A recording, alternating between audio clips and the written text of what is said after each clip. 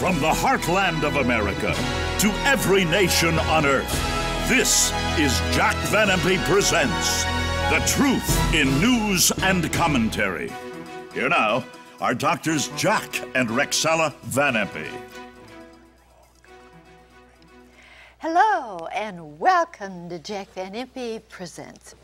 Right up front on this very special program, I want to wish all of you a happy, joyful, and blessed Christmas.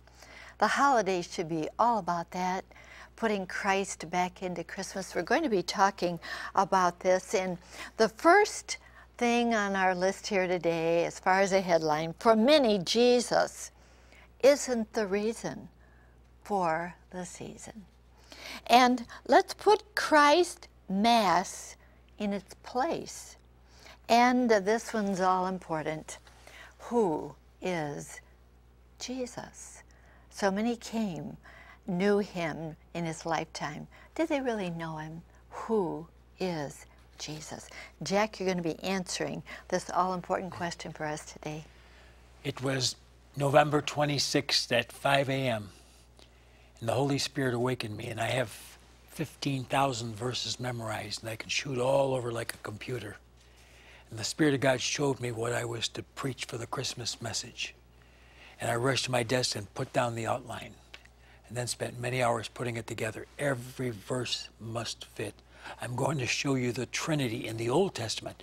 Oh, if only the rabbis of Israel could see this. It's so plain.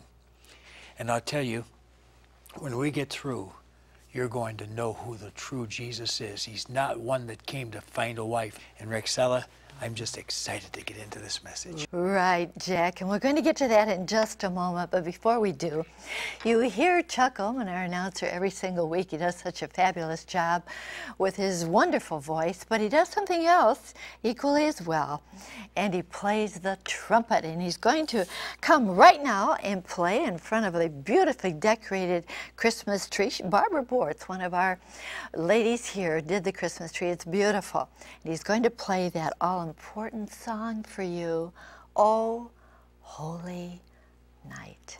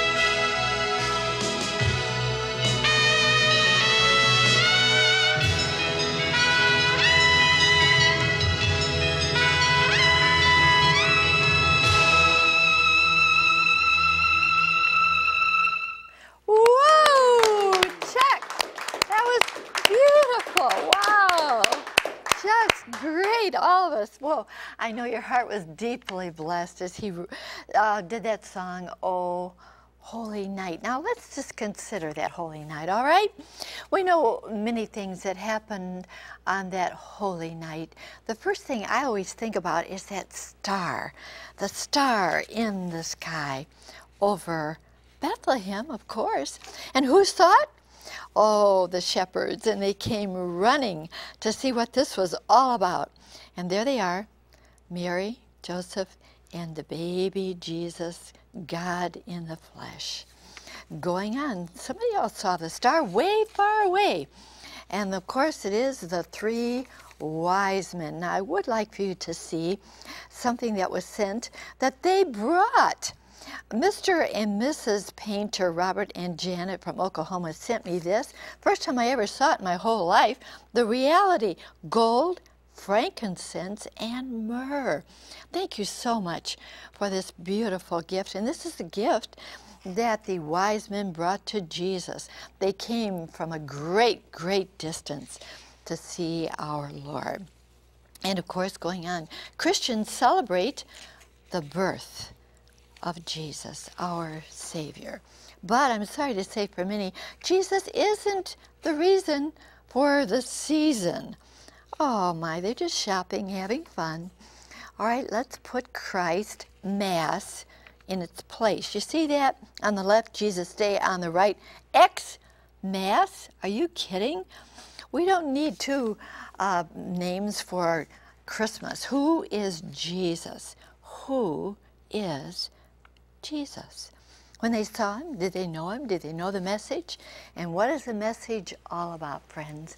And now Jack is going to come right now to answer that all-important question. Do you know who Jesus really was? Jack, answer the question, will you please? I'm going to hand this slowly and delicately because it's deep. The first verse of the Bible, Genesis 1:1. In the beginning, God created the heavens and the earth. His name is Yahweh. But in this text, the Hebrew says, in the beginning, Elohim created. Why? Because whenever he works in unity with others, it becomes a plurality, a trinity, if you will. What? That's right. When we get to verse 26 of that first chapter, God speaks saying, let us make man in our image. Us and our happens to be much more than just one person, the Father. Well, was he speaking to angels? No, the angels had no part in creation, Isaiah 45:18. To whom was he speaking?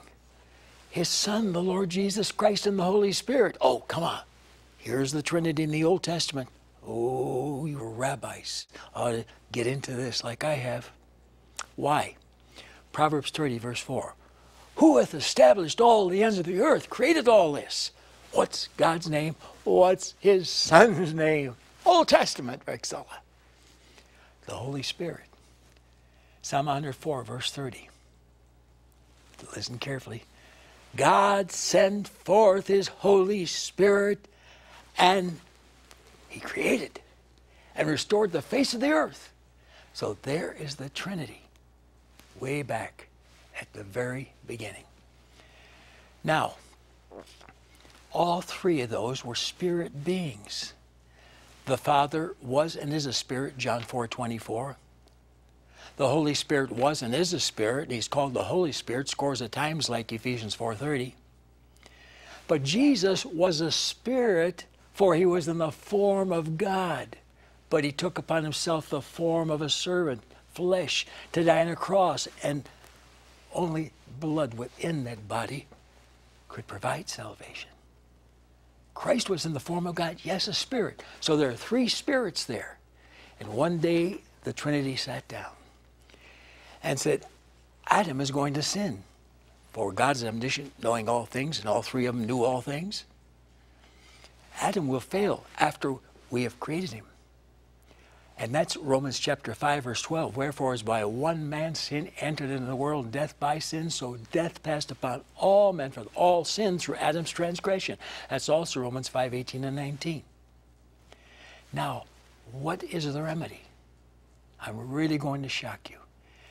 This plan that the three spirits planned for Christ to take a body and come was so they could become human and have blood. Why? Here's the Old Testament, Leviticus 17:11. It's the blood that makes an atonement for the soul. Hebrews 9:22, New Testament, without shedding of blood, there's no remission of sin. Oh, Rexella, this is exciting. This was all planned in eternity past, that Jesus was going to come and do all these things? Yes. It's hard to believe. Not if you accept this book, 1 Peter 1:20. Christ was foreordained, chosen before the foundation of the world. To do what? Revelation 13:8. Christ is the Lamb slain from the foundation of the world. When the world was created, it was all planned already. But now it had to occur. So Galatians 4:4 says, when the fullness of the time was come, the fullness of God's plan, God sent forth his Son, made of a woman, the precious Virgin Mary. Now let's consider this precious, holy, godly woman, the Virgin Mary. That's in the Old Testament. That's predicted. What? Isaiah 7:14. Therefore the Lord himself shall give you a sign. A virgin shall conceive and bear a son and call his name Emmanuel. That's exactly what happened in the New Testament in Matthew 1:23. Only it adds, when he's called Emmanuel, that interpreted is God with us. Now Mary was shocked when the angel Gabriel came to her in Luke chapter 1, verse 28 through 35. And he says, Hail Mary, you're highly favored among women. God's chosen you. For what? To bring a son into the world. The Son of God. Me? Yes. But she said, how shall this be? I know not a man. Verse 34. Gabriel said, the Holy Spirit shall come upon you, and that holy thing which shall be born of you shall be called the Son of God. This was not some sexual thing. This was a miracle worked by that Holy Spirit who created in the Old Testament, created now, this body. And that's why Jesus said in Hebrews 10:5, a body my Father prepared me in the womb of this precious virgin. Oh, and this one was God.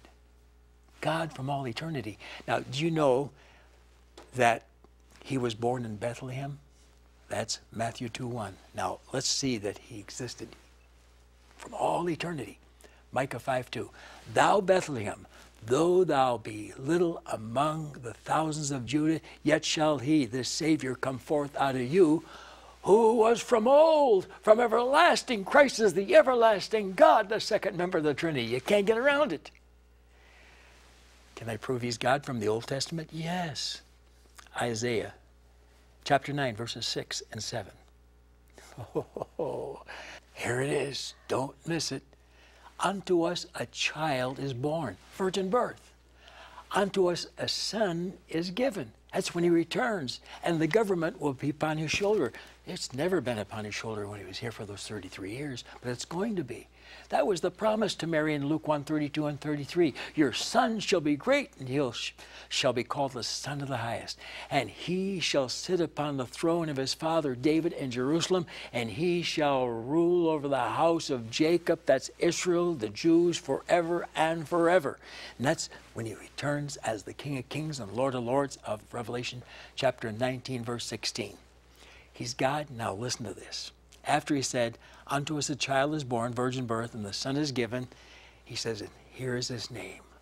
Wonderful, Counselor, the mighty God, the everlasting one, and the Prince of Peace.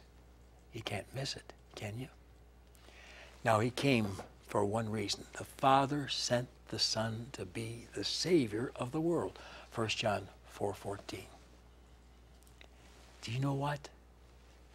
In the Old Testament, we find Christ being crucified in Psalm 22:16. They pierced my hands and feet, and that was written hundreds of years before there was ever a crucifixion by the Romans in the New Testament.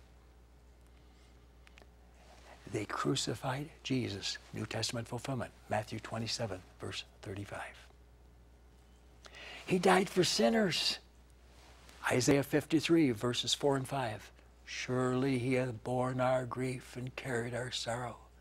Yet we did esteem him stricken, smitten of God, and afflicted. He was wounded for our transgressions. He was bruised for our iniquities. The chastisement of our eternal peace was upon him, and with his stripes we're healed as the precious blood flowed. New Testament. Unto Christ, who loved us and washed us from our sins in his own blood. The rapture takes place in Revelation 4:1. Come up hither. We sweep through the heavenlies in the twinkling of an eye. 1 Corinthians 15:52. And now we're there on the other side. We've just met Jesus, chapter 4, verses 10 and 11. And the saints who were raptured are singing. Chapter 5, verses 9 and 10. Thou art worthy, Christ, to receive the book and to open the seals thereof, for thou wast slain and hast redeemed us to God by thy blood, out of every kindred, every tongue, every people, every nation. And we're going to reign with you on the earth in the future. He died for sinners. But in the Old Testament, he rose again. What? Psalm 16:10. Christ speaks prophetically. Thou wilt not leave thy Holy One to see corruption in the grave, dust to dust, ashes to ashes. No, no. And Job praises this Redeemer. Job, Old Testament, yeah, chapter 19, verses 25 and 26. I know that my Redeemer Christ lives, and that he shall stand at the latter day upon the earth, and know after my skin worms destroy my body, in my flesh, hallelujah, I'm going to see my God, Jesus, my Redeemer. One more thing. He's coming back as the King. Psalm 2, verse 6. Yahweh God says, I'll set my king upon the holy hill of Jerusalem. The Redeemer, Christ, shall come to Jerusalem. Isaiah 59, verse 20. And that's when he comes, as I said earlier, on that white horse in Revelation 19, verse 16, as the King of Kings and the Lord of Lords. And he's going to reign forever and forever and forever. Revelation 11:15. That's the true Jesus of Christmas. Jack, that really blessed my heart. Oh, thank you. Wonderful to hear about the past of the Lord, the present, and that he is coming again. And I would like to sing a song for you that includes all of those thoughts in this song. And I must say thank you to Canterbury Village for opening their doors to me once again when we took our crew there to do this very, very special song for you. In fact, Jack, you wanted me to do this song. Amen. Has anyone told you that God loves you?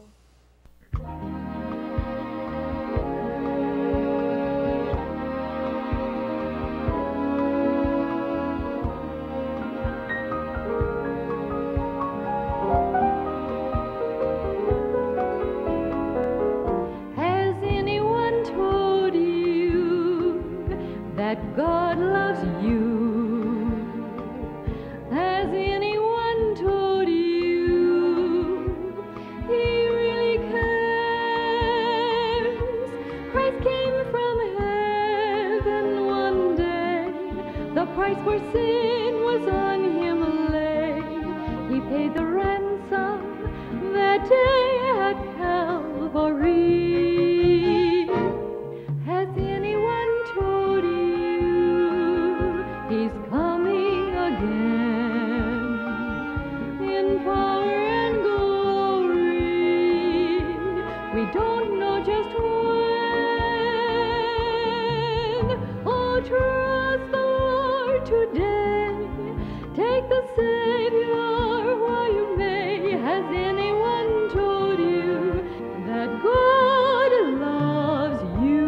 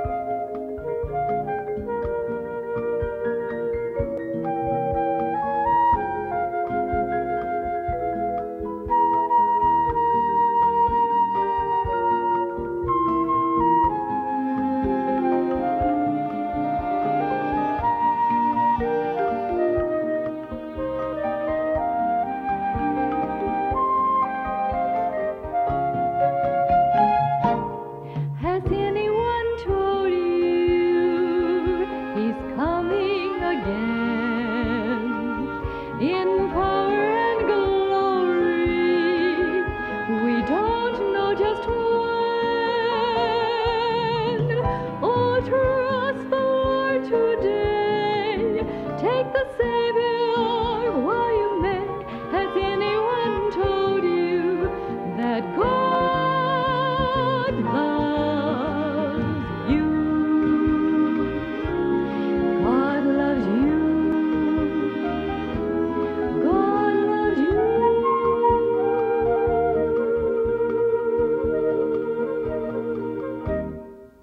Oh, I enjoy going there so very much. Again, Canterbury Village, thank you for opening your doors to us. And we should be actually spreading the word about our wonderful Lord and Savior, His past, His present, and His future coming again. You know, Jack, you explained that so beautifully to us today, how God so loved the world that He gave His only begotten Son, that whosoever believes in Him should not perish, but have everlasting life. He gave His Son. You explained it so well today. Oh, and every one of you can become a son or daughter of God's by receiving Christ. John 1:12, as many as received Jesus, to them that received Jesus gave God the Father power to become sons and daughters. That's why Galatians 3:26 says, you're all the children of God, wait a minute, by faith in Christ Jesus. He's not the Father of all. He's only the Father of those who receive Jesus in the heart. Each December, millions of people around the world celebrate Christmas. I wonder if we could emphasize once again who Jesus really is. They go and buy a gift and they give a gift, but they forget that the greatest gift of all was given to us from God the Father. He gave His only begotten Son. How wonderful. We need to be talking more about that, don't we? Jesus came for you. He came for me. And I trust that in celebrating Christmas, it's reminded you of how grateful we should be. Have you opened your heart to Him? Is He in your heart? Is He your Savior? I trust that as Jack gives the invitation right now, you will open your heart to the Lord. Jack, would you pray that prayer? I'm taking this slowly. I said He had to take a body with blood. And what is the benefit of that blood? The blood of Jesus Christ, God's Son, cleanseth from all sin. I don't care what you've done, how often you've done it, how hideous, how heinous, how terrible you think it is. You can go home or live tomorrow morning with a new, clean, fresh life. For when you receive Jesus, He not only forgives your sin, but He forgets you ever committed it. What? Hebrews 8:12. Look it up. You want to go be clean right this moment? It's Jesus. Pray this after me. Precious Jesus. Oh, I was touched as I heard that message about your shedding of blood. And it was for me. If only one person had been in the world, you would have come. But you came for all of us, and especially for me, Jesus. Thank you for that precious, holy, shed blood to cleanse me, save me forever. Now I receive what you did for me. And Jesus, on this Christmas program, I'm asking you to come into my heart. I want the true Christ of Christmas, not through works or something else. You, Jesus, come into my heart. Save me now. Amen. Amen. Oh, what a wonderful time to open your heart to the Lord. And if you prayed that prayer, there's my address. Will you write to me, please? I'd love to send you this little booklet, First Steps in a New Direction. You know, you can have a wonderful life when you know the Christ of Christmas. I trust that you prayed, opened your heart to Him, and allowed Him to wash away your sins and be your Savior. So please write to me. And now, friends, we're winding this up. The Jack and Impe Prophecy Bible offer. So please take a look at the promo of what it's all about. Presenting the third edition of the Jack Van Impe Prophecy Bible, this beautiful burgundy leather-bound edition has been created exclusively for the friends of Jack Van Impe Ministries. Dr. Van Impe has highlighted all 10,385 prophetic verses and coded each passage in the margins so you'll know at a glance the event to which the prophecy refers. The Jack Van Impe Prophecy Bible King James Version features the words of Christ in red and includes the program Dr. Van Impe used to categorize and memorize over 15,000 verses of Scripture. Also contained in the pages of this outstanding third edition are 3 books by Dr. Van Impe: Your Future, an A to Z Index to Prophecy, Revelation Revealed verse by verse, and Daniel Final End Time Mysteries Unsealed, also verse by verse. This special Bible would make a great gift for any occasion. Jack, I want to thank you for this. It's a wonderful, convenient guide to prophecy in the Bible, all enumerated in this little guide. It's prophetic passages from the Bible, and we'll be including this with your order. Let me just say that we are winding this up. This is one of the most fantastic offers that we have ever had, because there are books in here that you won't find in normally a presentation of a prophecy Bible. Here's our announcer to tell you how you can receive it. Chuck? My friend, to order the Prophecy Bible, have your credit card ready and call toll-free 24 hours a day, 1-800-JVI 7777. To order by mail in the U.S., send your donation of $59.95 to Jack Van Impe Ministries, Box 7004, Troy, Michigan 48007. In Canada, send your donation of $59.95 to Jack Van Impe Ministries of Canada, Box 1717, Postal Station A, Windsor, Ontario, NINA 6Y1. And now back to Rexella. Thank you so very much, Chuck, and a Merry Christmas, Chuck, and a blessed Christmas to all your family, and a blessed Christmas to all of you. So, please, there's the 800 number, there's the address. Right, we're winding this up. Make the call right away. I just want to say, friends, that when you're giving out your gifts this Christmas, remember this: the greatest gift of all was laid in a manger. Look forward to being in your home again next week, and until then, remember, God cares for you, and so do we so very, very much. Bye-bye.